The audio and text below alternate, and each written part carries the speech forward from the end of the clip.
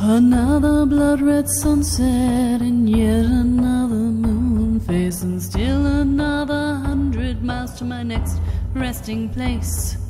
Driving down the road, eyes on the horizon.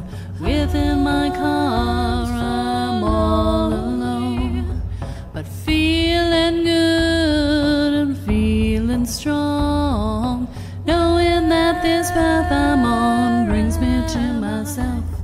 I'm driving. Hey y'all, I'm Jules. Welcome back to another episode of Spirit Sherpa, the show that helps and encourages you on your journey to unlock your magic mojo. With me as always is the spirit doctor, Kelly Sparta. Hey Kelly, what's up? Hey Jules.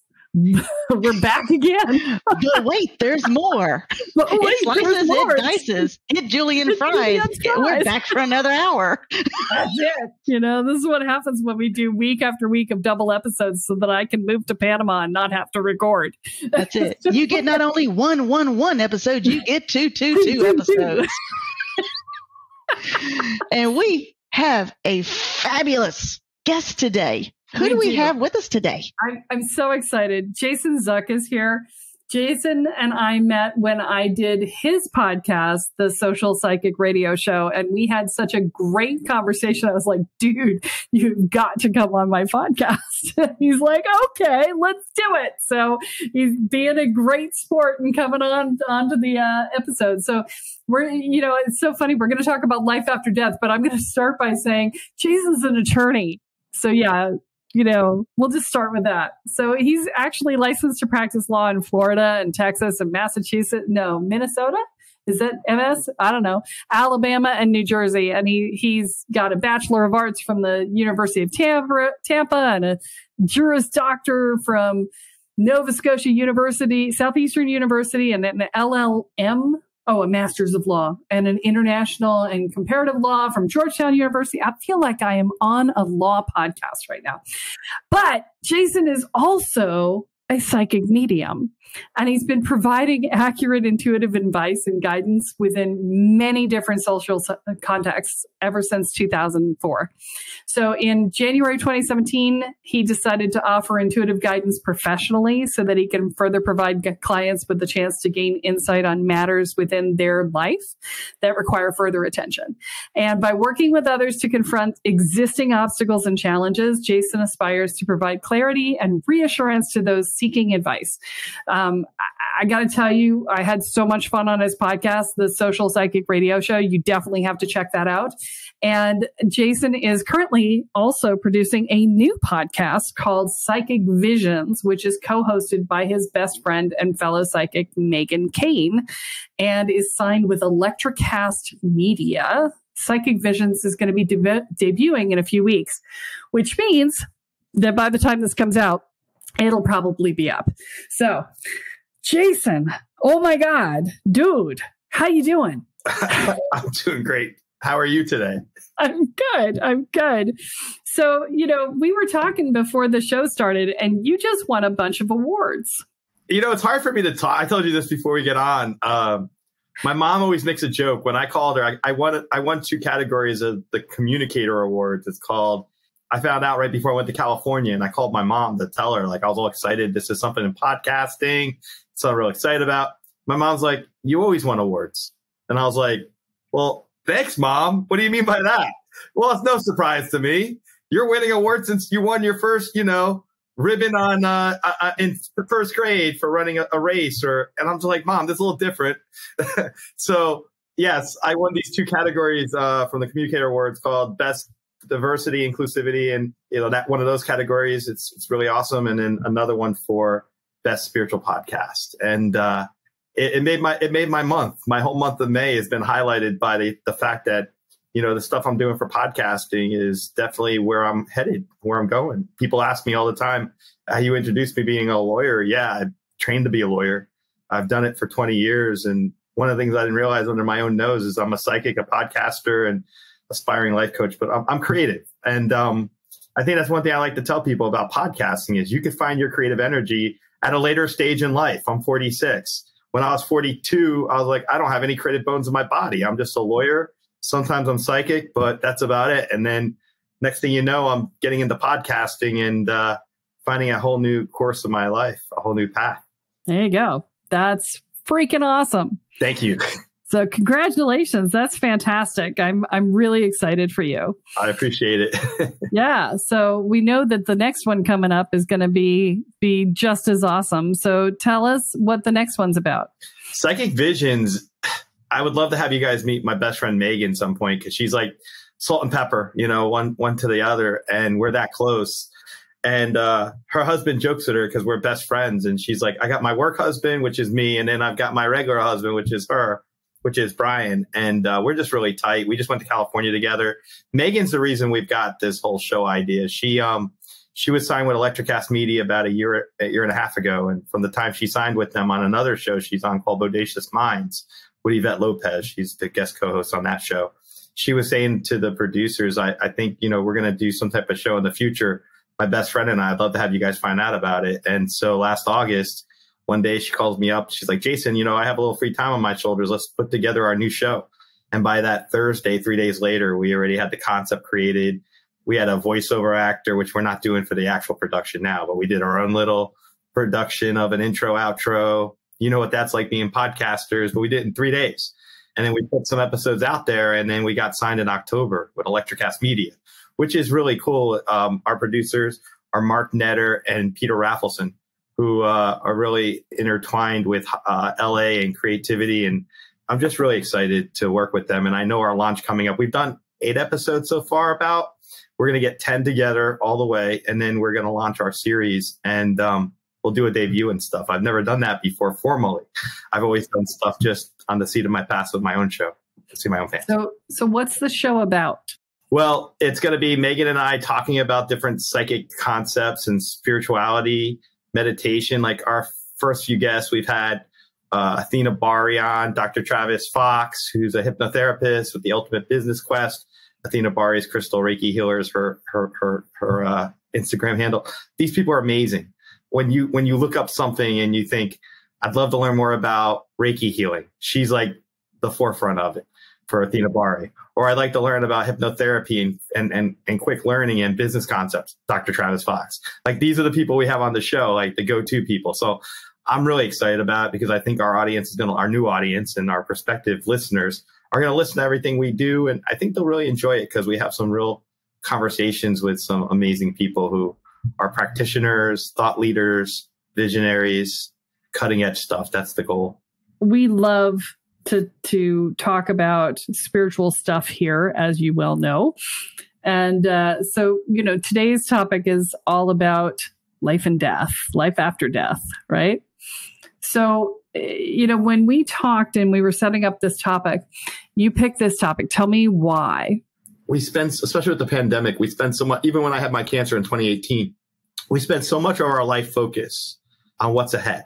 So much of our life focus on getting as much stuff crammed in our, physical lifetimes, that we get to a point, and this has happened to me. When I was 30, I was terrified of losing my hair. Well, oops, it's gone. At the time, I was terrified. I remember I got the Hair Club for Men glued on, the commercials for Hair Club. I'm not one to tell everyone that I had hair plugs on my head, but I have to admit I did.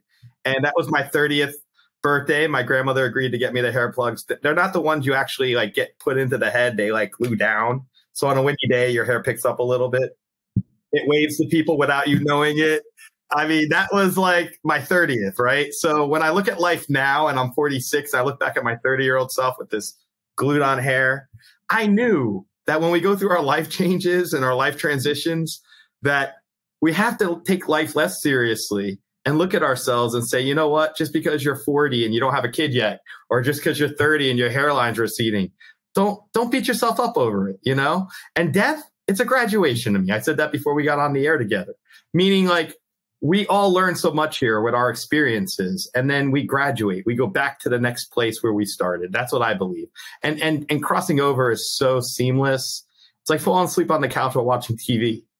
I mean, if I was to tell you that that's the reality of what I pick up from the thousands of people that have come through to talk to me when I do readings, then, I mean, they literally assign you a greeter. Can you imagine this? Can you imagine crossing over on the other side and you got your grandma sitting there waiting for you because she wants to make sure that you understand that you crossed over. That's how subtle and how seamless it is. And when you cross over, you're basically given an orientation by your loved one that's assigned to you, and you see all your other loved ones and everybody else is there, and they watch us. We're their reality show. So to tie it into what we're dealing with in our lives right now, we basically live our lives, live our experience here. We're watched by our loved ones. Love is the umbilical cord that keeps us, attached to each other. And when you cross over, basically everyone you worry about on the other side is watching you, trying to make you feel better, trying to reassure you, trying to give you guidance in your dreams in very subtle ways. Wait. I have hold on, pause, please. So I'm the voice of the person listening to this podcast. So hold on. So I have a greeter waiting on the other side going, all right, look, I'm here for you. It's okay. I'm right here, and bringing us over. Then basically I have to go through an orientation. So hey, welcome. You're dead. Yep, it happened. Here's your life. So then do I start all over in school again? No, you're in a better place. Everyone that comes through on the other side, they're always happy. They're always and they're alive, by the way. They're not like, I'm not picking up a residual energy from 30 years ago when grandma comes through. I'm picking up grandma's energy now because she'll provide factual information about herself in a way where the person who she comes through to understands it's the grandmother coming through. There's no one like her personality. 99.9% of who we are stays with us when we cross over. The only 1% or 0.01% is our physical bodies, our personality, our energy, everything. It's all made of energy. So it goes to the next spot. And okay, that's one of the coolest things I've ever heard in my life. That's cool. Yeah. Mental illness doesn't follow us because my grandmother suffered from severe depression, anxiety, and all that. And when she crossed over, she's no longer the grandma we knew that used to push buttons and cause a lot of distress internally in the family. So it's a different way, at least my way of seeing it through all the various interactions I've had since August 12, 2004, when my grandfather died. That's the night I first became a psychic. My journey since then has seen all these different things that it's my normal life that I'm used to, could just get used to things. When you pick up on someone's deceased relative, when you're at the store, or, if you're driving to a park and you see somebody and you get on the phone with them and you pick up on their deceased relative, it just happens. But I'll say, there's a lot of psychic mediums out there, a lot of intuitive people I've worked with who've grieved their loved ones, who now consider themselves more intuitive and psychic than ever before, because we're woken up by when our loved ones cross over, or our pets even, or anyone we're attached to when they cross over. It keeps us open to it as an idea and as an idea in general. Well, let's talk about that for a minute, because, I've been talking to people about their awakenings, because so many people are waking up right now. I mean, it's been insane ever since the pandemic started. And even before that, for some people, it's been a wild ride, right? So tell us about your awakening and how that happened. It happened in stages. My grandfather passed away in 2004. I was a single parent family, so my grandfather helped raise me as my father, basically, my mom's dad. And when he retired to Florida, here I am. I'm in Tampa. They brought me here 30 years ago. I've never left. And so I always had a premonition. I called it a vibe at the time, that when my grandfather dies, I'll have no one to console me. I'll be around no one else. And I'm always around a lot of people. That's just my personality. In Tampa, I know a lot of people. In New Jersey, it's just the way it works. And so my grandfather had a stroke 7-8 years later in 2004. And I remember telling all my friends about this weird premonition I had. And they're like, oh, it's just a premonition. It doesn't mean anything. And they knew my family has some, they call it woohoo, the woohoo stuff. My grandmother was very intuitive. My mom's intuitive now. She openly admits it. My brother, even my distant cousins, is something in my family. I don't know what, but I think a lot of us are very opened up after the pandemic. Well, long story short, he crossed over. He had a stroke, but before in between his stroke and when he crossed over, I got to see him once in New Jersey the day after. So my grandfather had a stroke on a Monday. He moved up there and he had a stroke. And then that day after, I got to see him briefly for a little while. And all that I remember is his hands were moving a certain way. And that's how I could communicate with him at that point. And I remember I was brought to tears about it. And then I went back to Tampa. And then, my premonition, my boss at the time for my law firm asked if I'd go up to cover a deposition for him in Wisconsin. And I said, yeah, I'll do that, thinking my grandfather will be around for another week, not even thinking about my premonition at the time. So I go to Wisconsin to cover the depot. I'm only supposed to be there a day. So I wind up staying overnight. And that's the night he crossed over. So my mom called me 8:07 p.m. Central Standard Time, or was it Eastern Standard? So 7:07 in Wisconsin. And yeah, my grandfather died. So I was like, oh my God. And I hung up my mom and I'm like, my premonition, oh my God, I remember this now. I'm by myself with no one to console me. And I kind of fell back into the bed and looked up. The room was dark even at 7. And it was like a Unsolved Mysteries episode coming to life right in front of me, because orbs of light just appeared in the room and they were swirling around. And it wasn't anything weird at all, by the way. It was my grandfather's energy, and a wave of unconditional love just washed over me. And between that happening and seeing the orbs of light, and all of a sudden he's communicating to me telepathically saying, son, I love you. Don't worry about me. I'll always be with you. Go get some food. Don't grieve me. I'm with you all the time. So I went, as I'm talking to you right now, matter of fact, I went to Panera Bread in Wisconsin, Baraboo, Wisconsin, went to the drive-thru. Actually, I parked the car. I went inside. My close friend from high school called to ask me. Her name's Tracy. Asked me about my grandfather. I said, oh, he just died. Oh my God, how are you? I said, I'm fine. I'm at Panera Bread. She's like, what do you mean you're fine? This is the man who raised you. And I'm like, yeah, I know. But what about your premonition? I go, what about it? You're by yourself with no one to console you. I'm like, I'm in Wisconsin. And my grandfather technically consoled me because he came that day and opened me up. So then she became a skeptic. And that night, as I'm talking to her on the phone, I sensed that she was being skeptical of me. And as a lawyer and as a psychic, you don't like when people are skeptical, because the lawyer side of me wants to establish the evidence to prove up what I'm talking about. And the psychic side just knows that she's not, connecting to me. So all of a sudden, out of the blue, I looked at her on the phone. I was like, what about your grandmother? And she's like, what about my grandmother? She's been dead 5-6 months. I go, yeah, what if she could come through? If you're not believing me, she goes, I'm not saying I don't believe you, but then all of a sudden I felt the energy. She's doubting you. She's doubting you. I said, what if your grandmother could come through and have a message to say to you? She goes, well, my grandmother's dead. That's not possible. I said, what if your grandmother told me to tell you that she was watching you for 6 years when you were a child in the Poconos in Pennsylvania? She used to take you there, and you and your sister, and she would take you on nature walks. And then at night, she would read you stories, even until you were 12 years old. She would take the covers, kiss you on the forehead, and say, don't let the bed bugs bite. And I said, just like that, without even thinking. And the phone dropped. And her future husband, Danny, grabs the phone and says, what did you just say to Tracy? I go, why? Well, she's in the bathroom crying right now. And I'm like, well, and as I was explaining it, she grabs the phone back and says, how did you know? Only my grandmother knows that stuff. So then I freaked myself out, because it was like, oh my God, when I'm telling her, am I really talking to her grandmother right now? After talking to my grandfather, like, I went back to the hotel room. I left all the lights on. I was like totally terrified of thinking something's watching me, strangers in the dark lurking kind of thing. But overall, I figured out after how many years it's been since 2004, 18 years, that this is all a process. It's not about me being afraid of the dark. It's not meant about, my grandfather coming through to tell me to go get Panera Bread, or Tracy's grandmother reminding her of the Poconos. It's about the understanding of life after death, that, we attribute death as the ending because that's all we see on this side of it. But if you're able to actually go through the process, you're going to learn it's not a scary process. It's not anything bewildering. I know there's a lot of shows created about it.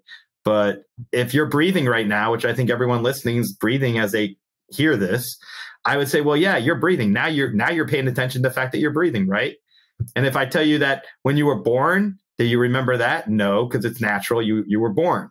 And when you eat and sleep, those are all natural processes. So how is death any different than any of the other ones I just mentioned? And if you look at it that way and you boil it down, it doesn't scare me anymore. When I had my cancer, I realized that. I had a few other moments with my grandfather coming through to me when I was under anesthesia, reassuring me to tell my mom that I'm not predeceasing her, that I'm living a full life. She's living a natural life, dying when she's supposed to, and we're going to be okay. And that's exactly the prayer my mom had every night to my grandfather for 120 days during my diagnosis, when she never told me about it. But when I repeated back those exact words to her, she knew that my grandfather was coming through to reassure us. And so in a short form, that's my answer about life after death, at least from my experiences. Great story, not really short. Yeah. But awesome. Because when he was telling that, I'm thinking, dude, that's a mic drop after that. And literally that she dropped the phone. I've been trying to get her to come on my show to talk about that story, because she technically started me with everything that's going on. She's like, I'm thinking about it. She's an occupational therapist. So for me, I think she looks at her traditional career and loves what I'm doing. But she's like, in order for me to do that, there's a process involved. I'm like, no worries. We're good. But that doesn't stop me from telling the story, because I'm not giving full names. That is a flippin' amazing story. I love it. Okay. So when your grandfather came through and even when her grandmother came through, was that, because I'm just learning about channeling, right? And all that.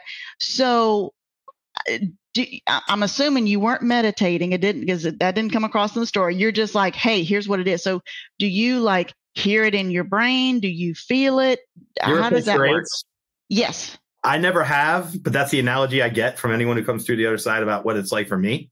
In other words, I get images, I get words, I'll get thoughts sometimes that the loved one pops in there and just lets me know about. Or I'll bring up, I had a client come on my show someone I did a reading for, they'll come through and they'll say, oh, you painted 3 rooms of your house in the last 2 weeks. I like the color, to let them know they're watching them paint the house. Or you just went and bought a new car, or you're getting your car serviced. Or I literally had someone come through and say, you need to check the air in the tires. You're neglecting the car like you did when you were younger. I'm not there to bail you out anymore. This is a girl came to me. Her dad was telling her, check all the pressure in the tires. Make sure you check. And she's got a husband, but the father came through and she went and got her oil. And then I get a text message later. You know what? My tires needed gas. My dad was right. I'm sorry. My tires needed air. My dad was right. Like those kind of things happen all the time where I'll give a reading and then the people come back and later say, you were right about that. Like my loved one was right when they said X, Y, or Z, whatever it is. Like it's crazy how it comes through, but they're very connected to us. And what I tell people is now that we have we can bring up analogies of like Wi-Fi, loved ones on the other side is like a subtle Wi-Fi signal. Unless you have a way to pick it up, you're not going to be aware of them. Like you wouldn't know Wi-Fi unless we had devices to show us the Wi-Fi signal and the connectivity. It's the same thing with spirituality, mediumship, and our loved ones on the other side. They're always around us. So many people come to me and say, well, I'm terrible at meditating. I don't pick up anything from my grandmother. I've never had anything from her except for a dream now and then. And I'm like, well, a dream is something, isn't it? But it's just this one weird dream where I don't see her. I just hear her voice. I go, what is she telling you? She's telling me I need to study more and finish my class. I go, are you in a class right now? Yes. Well, that's just my stress talk. I go, do you think you might need to study harder? Is your grandmother trying to tell you study harder to do better in school? She used to always tell me that when I was alive. Well, how is it different now? She gave me the dream and told you to study for your classes. Like, what is that that's not telling you that's not your grandmother? When you can be overly skeptical to the point where you don't even recognize the breadcrumbs that come through because you're just not looking at it that way. Because, you're looking for another excuse for what it is, right? Yeah, that's like a text message from grandma. You're not going to get a text message, but you'll get a subtle dream of her telling you to study for your test coming up. That's coming up in 2 weeks. Yeah. So, this is one of those things. You said something that really, really resonated because I hear this a lot from people who are just waking up, and I had that experience myself. And so it's this moment where you like say something and you're like, holy shit, that was right. Right. And you just freak yourself out. Right. There's a moment. Yeah. The aha. Oh my God. What does this mean? I got to go hide in bed moment. Right. Till I figure out what it means. What does it mean? What am I responsible for? What do I have to do? Right. Am I imagining this? I'm saying it to myself, so it can't be real. What? There's always a moment where you can't deny that it's not you're imagining it, right? There's always I'll something. give you a perfect example of that. So my grandfather died in 2004, and he always had a thing about pennies from heaven. He'd leave us pennies. And so when he died is when I really became psychic, but I wasn't really open about it until 2017, 13 years later. But during that 13-year period, things would happen and I would just kind of learn to accept it. One of the times I remember I was in Mississippi doing legal work for Hurricane Katrina.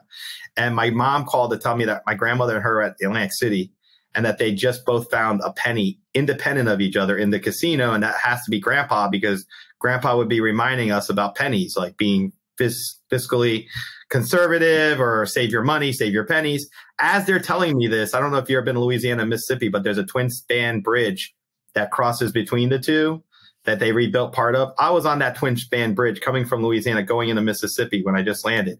My mom and my grandmother excited telling me this story. I looked to the left and there's a large tractor trailer delivering food probably from Mississippi into Louisiana. And on the side of it was an advertisement on the side of the van for Kroger's. And it had pennies from heaven. as they were telling me about the pennies at the casino for my grandfather, I looked to the left on a twin span bridge with nothing around but water and concrete. And all of a sudden, it's the timing of it, by the way. Their messages to us, I've learned this. My grandfather has taught me through the pandemic that when you get messages from the other side, they're always timed in such a way, like that example. They were talking about it, and all of a sudden, I mean, yeah, you could say, oh, well, that's just a random truck that passed you. Pennies from heaven, which is what my grandfather used to say, while my mom and my grandmother are excited telling me they both found a penny in the same casino. Yes, you could find pennies in casinos. Yes, a grocery store could drive past you with it, but it's adding it all together. And that's the part that people need to understand about spirituality is you got to look at you got to zoom out a little. You can't just look at one thing. Oh, my dream from my grandmother telling me to study. No, you got to zoom out. You got to take a look at it all and piece it together. And when you do that, you will likely find, just like when you cut open a tree and you look at the trunk, you see the little lines, you'll see these spiritual things that will be right in front of you, these breadcrumbs. I tell people that all the time. And that's one thing for me on my personal journey is realizing truly we as human, we are all connected, but everything is connected. Everything is flipping connected. I do have a question, and this, I work part-time at Davis Bridal. So this was actually a question from one of the customers, right? That she recently had, her son pass away, tragically, unfortunately. So, basically an accidental overdose. And she, was wanting her son to come visit, but she was grieving so hard and all that she didn't know. She wanted to talk to him and all of that, but he wasn't coming through, or that she could remember, that type of thing. So my question is, do you find that people sometimes that the loved ones do come over, but it's just maybe we can't remember them visiting us in our dreams? You just teed up the perfect question for me for this show. You ready for this? And this is something I just come up with recently. As you learn through life experiences, the best thing I can say is part of me being psychic and coming on shows is being a storyteller and talking with analogies. So you can learn this real quick and we don't have to get into a long. Here's my analogy. You know how we have to get outside of the city limits to go look at the stars at night because of light pollution? Well, think of our connection to our loved ones and our thoughts in our mind and all that. Noise pollution, thought pollution. If you're grieving somebody, you're likely not going to be able to receive their messages because you got a lot causing you to be upset, emotional, whatever. So what I tell people all the time, meditation and prayer, it's like the filtration system of spirituality. If you were to meditate and calm your mind and get yourself into a frame of reference where you can quiet the thoughts that negate or keep you from connecting to your loved ones, because really they send messages all the time. It's just that we have to be able to be open to receiving it and recognizing it. So like the example with the guy with the dream I said earlier, if you're not having a dream journal and writing down your dreams, if you're not clearing your mind and meditating and praying, whatever your higher power is, I'm a pretty eclectic person, meaning I was raised Catholic and I'm just spiritual now. So like I tell people, whatever it is you believe in it. If you say to Our Father, which I still do, but then I happen to intertwine chakras and auras and crystal healing and meditation and breath work, hey, that's me. And that's how I do my spirituality. How do you do yours? So I would tell your friend who's the mother, my heart goes out to her first off. I have a very soft spot in my heart for any mother grieving their child because I'm so tight with my mom that I would tell her that over time she will get better at it. She just has to clear out the noise pollution, the thought pollution, the thoughts in her mind that I can't do this or I'm not able to connect to him. And you know, especially with mother-son, my God, that bond is so sacred that I can guarantee she'll be able to connect with him through dreams, through, you know, you could be sitting on the couch watching TV thinking about your son. And all of a sudden, if he was like in the basketball, your remote might get stuck on the NBA, you know, a game in the NBA, or it might be a song on the radio, or there could be a bird that comes to your balcony. It's a whole plethora of things that could happen. You just have to have an open mind and not look at it like, oh my God, I didn't get any messages. Actually, you probably did. You probably got a lot of thoughts and messages and corresponding things. But if you're grieving so hard you can't see it or feel it because you're numb, then it's going to go right over your head. So like you got to slow it down, take deep breaths. I always take 3 deep breaths before I do a reading. It just grounds me. The breath is something that's very positive. It helps to kind of reorientate ourselves. And I think spiritually it works real well. That's why breath works so good. Meditation, prayer, journaling, clearing your mind, free associating, automatic writing, all those kind of things are good. Getting out in nature and going for a walk at night, reflective walking, perfect. I love it. And I highly recommend that if you're trying to get in touch with your loved ones, those are the kind of things you need to increase your mindfulness. You gotta increase your ability to be grounded. And if you're grieving somebody, meditate with rose quartz. There's things you can do that can help calm you, help relax you. That's the kind of mindset you need to connect with your loved ones, not fight or flight. I'm grieving, I'm upset, I'm angry, I'm depressed. Those aren't going to help you as much. You got to calm all that to really bring it into alignments. And then I feel like you can do it, connect with the other side. That's awesome. Thank you so much for that's wonderful explanation. Thank you so much. That is awesome. So on a side note, okay, now you're a lawyer and you're a psychic. Yeah, I'm going to ask, first of all, I so want you for my lawyer if I ever need, because don't you know the outcome of the case before we go to court? I'm going to give you the best answer to that one. If you look up the ethics rules for lawyering in any state I'm in, there's no provision that talks about psychic lawyers. So as an attorney looking at that, I've always kept my lawyer and psychic hats like left and right, separate altogether. When I give readings and stuff, it's always after hours when I'm a lawyer. And I have actually, now that my show's gained prominence, I've had a couple of clients that I represented contact me and say, well, since you're a psychic and you're a lawyer, can I ask you for some? I'm like, nope, don't keep them separate. I keep them separate. I don't blend the two at all, because if I was in court and people are looking at me like, oh, you know the outcome of this. No, I don't. I'm keeping it. There's things like that I just don't use my abilities for. It's like going to the track and trying to bet on horses or going and playing the lotto. Like, I guess I could do that, but for whatever reason, I'm just never guided. I'm just guided to it's all about karma and stuff too. So like for me, I don't bet on the numbers and stuff. My grandmother used to bet on horses and win all the time, but that was her way back when. We lived in New Jersey, and she would just get itchy palms, go win a few $1,000s, come back and act like it was normal. So I'm not saying people can't do that. I'm saying I don't. I'm not a gambler. Thank you. All right. Well, this has been a great conversation. Thank you so much. Kelly, are you going to have a Kelly-ism for the day? I am. But before I do that, you have a review that we got, right? Oh, yes, we do. See, I was so concentrated on my show. Here we go. So we did. Thank you for reminding me. All right. So we got a new review. It's actually a 5-star review. And shall I read it? Yes, please. All right. It says, binging on Spirit Sherpa is a fabulous adventure. Diving into all things spiritual. Kelly's confidence and clarity set you straight on countless topics, all done with a great sense of humor. And can I say who it's from? Yeah, please. All right. That is from, let me see. It says dating coach Ronnie and Ryan. Oh, nice. Thanks, there Ronnie. You go. Absolutely. Thank you so much. We appreciate that. We appreciate that.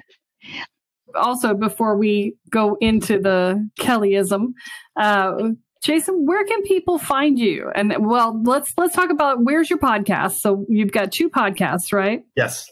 All right. So podcast is the Social Psychic Radio Show, which is my original show. You can find that on any platform. Instagram, the Social Psychic with, I think it's underscore between each word. My website is www.thesocialpsychic.com.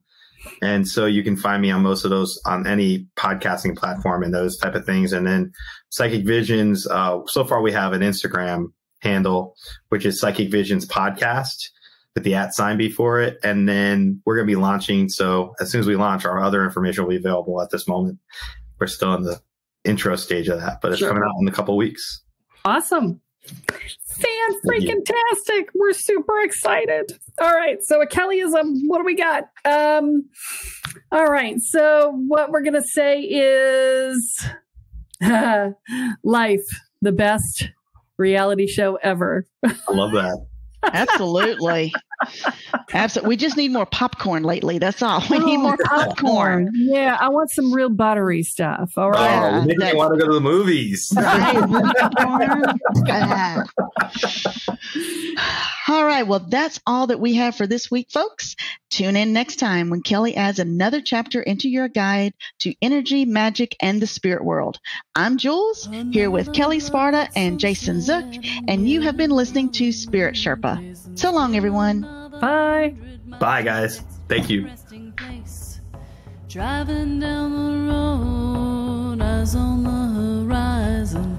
Within my car, I'm all alone, but feeling good and feeling strong, knowing that this path I'm on brings me to myself. I'm driving, wondering where my spirit